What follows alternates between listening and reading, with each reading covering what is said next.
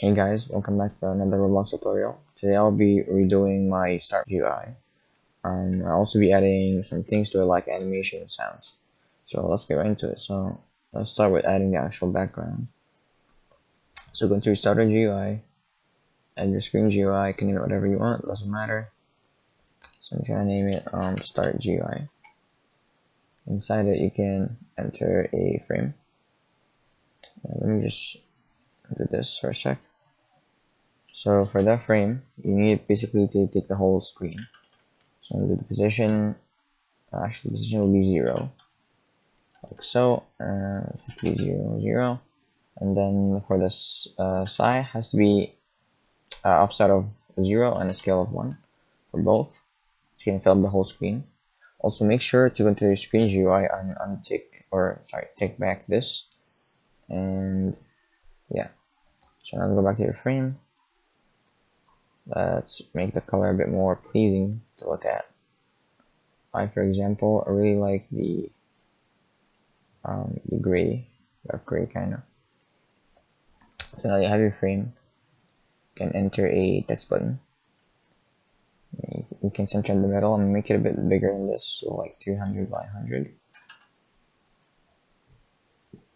The position will be 0.5 and -150, and then here will be 5 and then -50. So it will be 0.5 for the scale, and then for the offset, the negative of the offset in size divided by 2. So 300 divided by 2 is 150, that's the negative.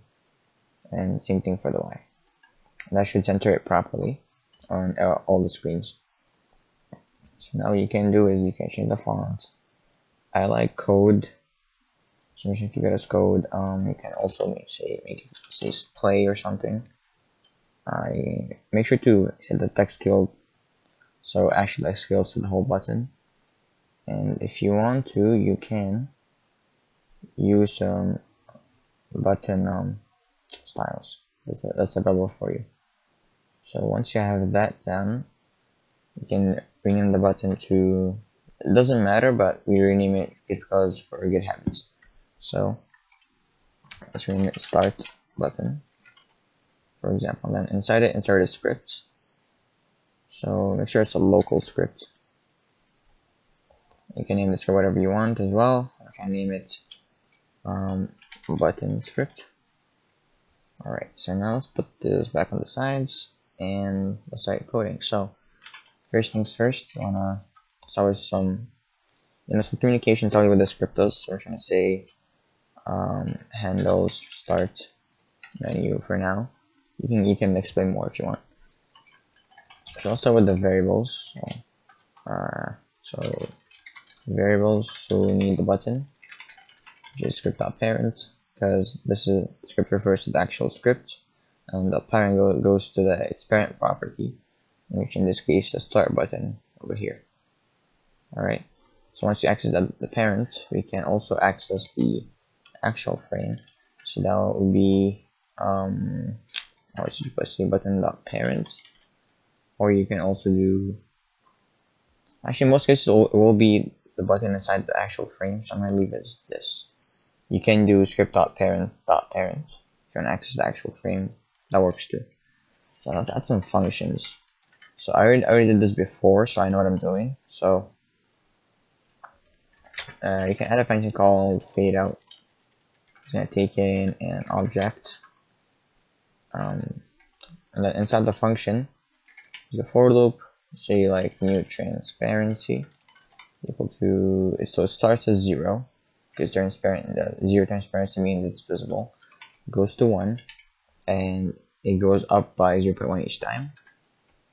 Let's wait 0.1 seconds and then set the transparency of the object, or the background transparency, to the new transparency. So once you have this, we can go ahead now and write our event. So let's have an event. So once the button is clicked, so we can use the mouse button, one click event. Alright, so what we can do now is we can tween the actual button, so change or move the button outside the window. So let's get the positions. So let's say X scale, let's say X offset, let's say Y scale, oops, this Y scale, and same thing, Y offset. Let's do this right here. So you take the button, the position, X is the X axis, and then with the scale. And it's mostly the same thing for all of them. This one is going to be -1. So Y here, this will be the offset, and this will be the offset as well. So what we're doing is basically we're accessing and storing all these positions over here. So all these except for the Y scale, because we're gonna change it to our needs, right? So now we can, let's declare a new variable called new position. So new position, so new pose will equal to new dimension 2 dot new, because it's a table. And so if you can see here, it takes the X scale, X offset, Y scale, Y offset. So X scale, X offset, that same thing, Y scale, then Y offset. So actually, oh yeah, also make sure to have a local. So now if you notice, we're basically doing the same thing. This is the X scale, X offset, Y scale, Y offset. We're just moving out of the screen. So this would be the new position right here. So since the Y scale will be -1, it will be up here somewhere. So what I'm gonna do is get it back, and let's go back to scripting. So now we actually gotta tween it. So let's do tween, or by tween I mean move basically. So let's tween the button. So button, use the function called tween positions, built-in function for the GUI elements. So we basically use the new pose, and then we do out. That's the easing style or direction, I'm not sure, actually I kind of forgot. Quad, just use those for now. It's gonna take 1 second. This is how much time it takes to reach that new position that we declared. So I'm usually make it 1 second, and it can be overridden, and just leave this as true. You can look in the wiki if you wanna know what that does. I'll leave a link to it in the description below. So now we gotta make a way so that we know when this ends. So the best solution I can do right now is, let's have done is equal to false. Oh yeah, make sure it's local.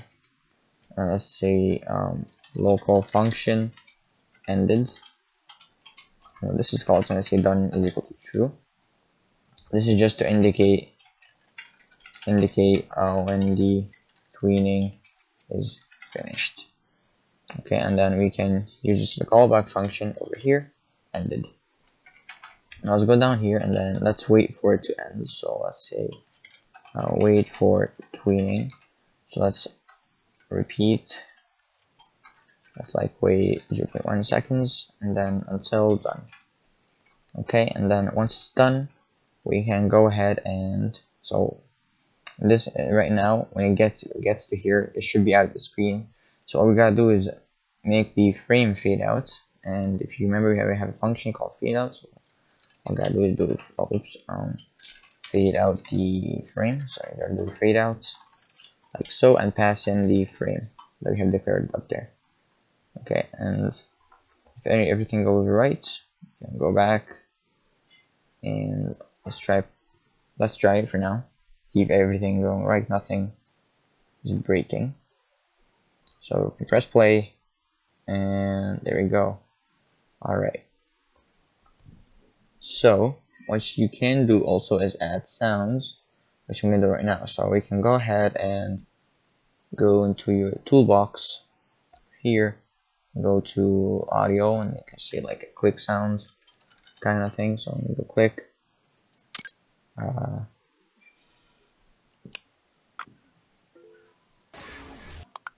That's a good sound. So let's use this click sound, and you can name it like click sound if you want. So actually, yeah, make sure to name it click sound, so we can use it. So now it's in the started UI. You can actually move it inside. inside the button itself as well. So it's just easier to access. And then all you gotta do is come here and you can say click sound is equal to the button, right? So the button that we have declared here, and then you gotta wait for it. So wait for child and then the name. So click sound. So what this function does is wait for the child. In this case, this is the child, right? And we're waiting for click sound, which is this right here. So once this loads in, it's going to set it to this variable. If that makes sense. And if it doesn't load in, it's gonna give a warning. I'm gonna make it 3 seconds. Alright, so now that we did this, when the button gets clicked, we need to play the sound. So what we gotta do is play sound, and it's as simple as doing click sound, play, and this plays the sound. This function here plays the sound. So now you can go back, then play again. So you can do this, and there you go. Now one last thing is a thing that happens where if you die, it resets. So the fastest way, first off, let me try it again. So it goes away, and then if it's a one way, or it's a one-time thing, and then say you die, this happens. It comes back up. So let's say you actually wanna make it come once and never again. There's 2 ways you can do this. First way is to use a script, and the second way is just to uncheck this in the screen GUI that you have. And that's pretty much it. You can now go and play like so. It's gonna load in, and then you can test it for yourself. Are you gonna reset?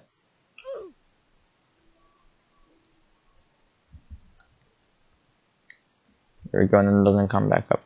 This is filtering enabled, so first it doesn't matter if it's filtering enabled or not. So it will work either way, but it is compatible with filtering enabled. And yeah, she also works in game. Thanks for watching. I'll see you next one.